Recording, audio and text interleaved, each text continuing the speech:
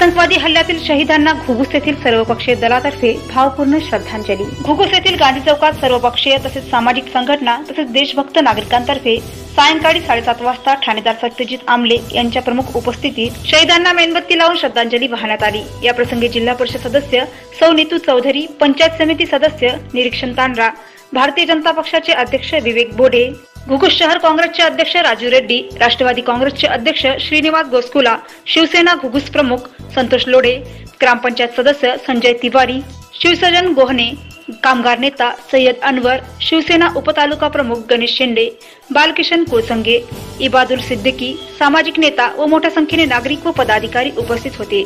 सचिन कोंडावार, घुगुस। श्रद्धांजली कार्यक्रम हल्ला झाला पुलवामा येथे त्याबद्दल सर्वपक्षीय घुगुस ग्रामस्थांच्या वतीने श्रद्धांजलीचा कार्यक्रम इथे आयोजित केला होता। 44 जवान आपले शहीद झालेले आहेत। सैनिकांच्या जीवावरती